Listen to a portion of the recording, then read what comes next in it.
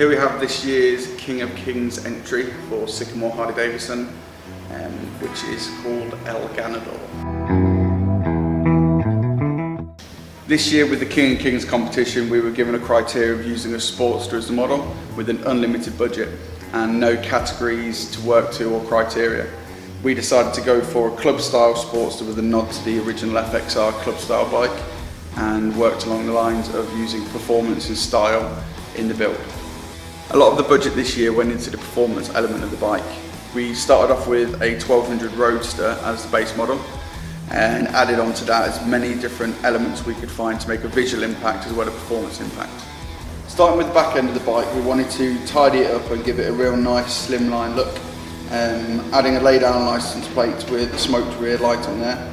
We decided to use a set of Kellerman bar end indicators as the rear indicators, as they kept a nice trim profile. We did a little bit of modification to the rear fender rails by smoothing them out just to take your eye away from the rustic look they originally had. On the back also you see a set of Öhlins piggyback shocks. We wanted to use them to give the nice performance look and also ride comfort. Working our way forward, you'll see the chain sprocket conversion, which is more of a cosmetic touch than any sort of performance. Coming to the middle section, start off with, you'll notice the Bassini Road Rage 2-in-1 system. We went with that purely for a performance style. 2-in-1 is the best to go for. When we actually fitted the system, we didn't tune the bike to start off with, so the exhaust got a nice gold colour from the heat that was coming from the engine.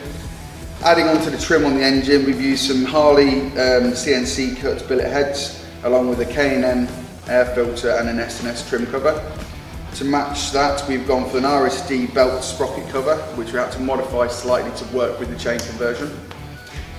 We've also added onto there a Sportster King tank, so it keeps the original look of the tank, but it kind of gives it more of a steroid bumped look, which allows you to get a bit more fuel in there. Adding on to that, we've got the Lepera kickflip seat, which gives a nice comfy ride and lots of support, plus it's also all the rage in the scene at the minute. So with the front end, we added on the Built-Well fairing, the T-Sport fairing. Nice small little fairing that works well with the Sports because of the slim line on the bike itself. We've got a set of Method risers and LSL bars. We wanted to get a bit of gold throughout the bike, so you'll see that in the paintwork, along with the handlebars, the rear suspension and the chain. Just a nice little touch to carry through. Running alongside there, we've got some Heinz front indicators, Built-Well grips and RSD levers. With the front section of the bike, you'll see we've used a 1200 custom front fender and also a Sport Glide front fender to get the trim look that we wanted. The original Roadster front fender was a very short, stubby look, which didn't work with what we were trying to achieve. Onto the brakes, the Roadster itself standard comes with upside down front forks. So alongside that, we added a set of Galfa wavy discs, which just gives you more of a performance style and look. Added on to that, you've got a set of axle covers and bolt covers just to clean the whole front end down. A few finishing little touches on the bike.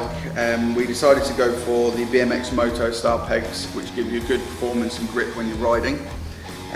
You won't see it on this video at the minute, but we've got a side mounted custom speedo mount, coil relocation. One of the main differences we made on the bike, which was probably the most modification when it came to fabrication work, was the side panel. So the original Sportster side panels are a lot shorter and more oval in shape. We wanted to extend them to get the FXR styling that the original bike would have come with, which was a lot more of a triangular shape.